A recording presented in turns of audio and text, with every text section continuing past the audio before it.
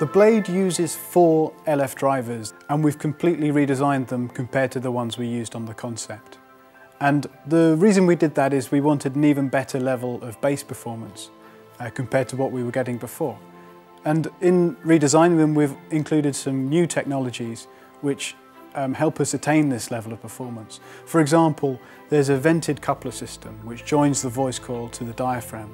A problem with some conventional drivers is that you can get air pressure building up behind the diaphragm.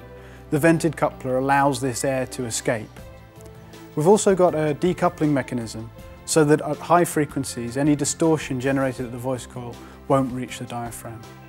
In total, the result is that the bass is even deeper and more dynamic than the concept Blade.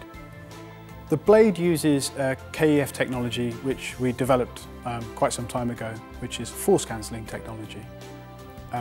The drivers themselves generate a lot of vibration, and if this is unchecked, it simply passes into the cabinet resonates, and that creates unwanted sound radiation.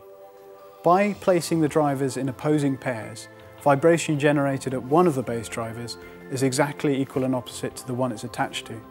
The vibration never reaches the cabinet, and essentially there's no vibration in the walls and no coloration of the sound.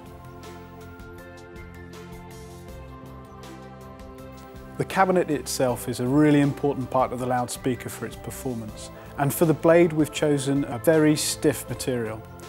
We've also spent a great deal of time working on FE models of the cabinet to optimise the bracing and ensuring that the rigidity is extremely high.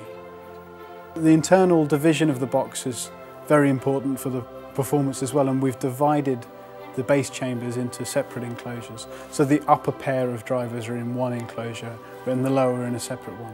This is really to control internal standing waves and ensure we don't have to put too much damping material in the box that could deaden the bass sound. The crossover itself is also in a separate part of the box to avoid any interaction with the rest of the loudspeaker. This is all part of KEF's total design approach, and we haven't overlooked any detail in our quest for ultimate performance from the Blade. Blade, celebrating 50 years of innovation in sound.